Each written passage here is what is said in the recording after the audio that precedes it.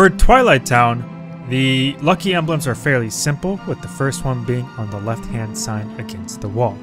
This is going to be the first emblem that you get within the game, which teaches you about the lucky emblems in the first place, so you should already have this one.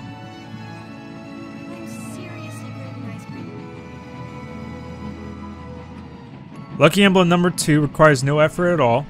You just locate the tram that's rotating around the center of the city, and if you jump on top of it, you will notice that there is an emblem on the end of the tram. Let's see. Got it. Well, I'll help you find the next one. Lucky emblem number 3 is actually going to be on the right hand side on the very top of the Moogle shop itself. It will be located on top of one of the ceilings. Let's see.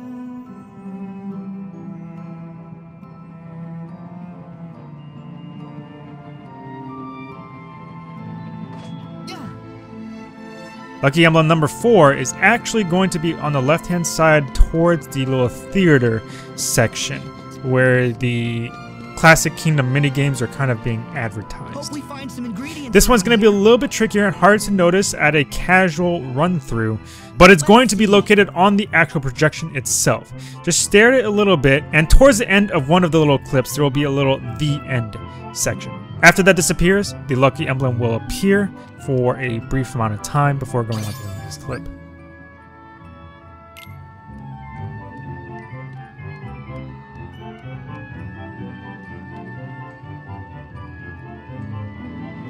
Lucky emblem number 5 is going to be on top of the building that's across from the theater section.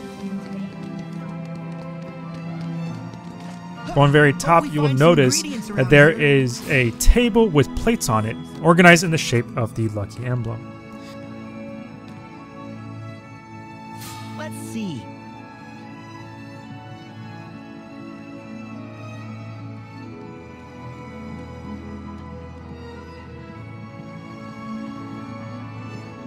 Now for lucky emblems 6 through 9, you want to go to the old mansion save point. From here, you want to go all the way towards to the very back of the forest.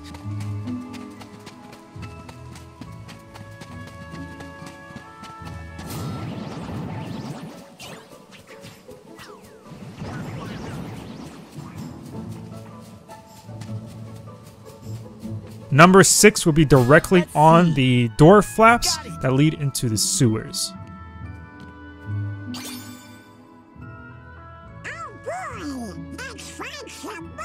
From there, go to the right hand side and climb up the walls, and directly in front of you, you will see lucky emblem number 7. Let's see.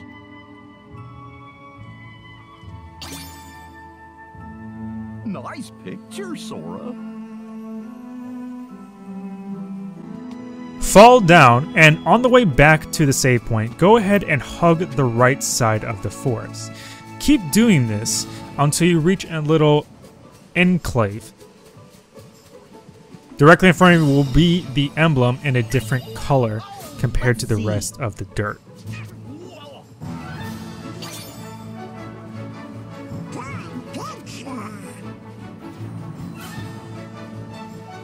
Last but not least, lucky emblem number 9 is actually be right next to the save point where we started off, is on the other side of the wall.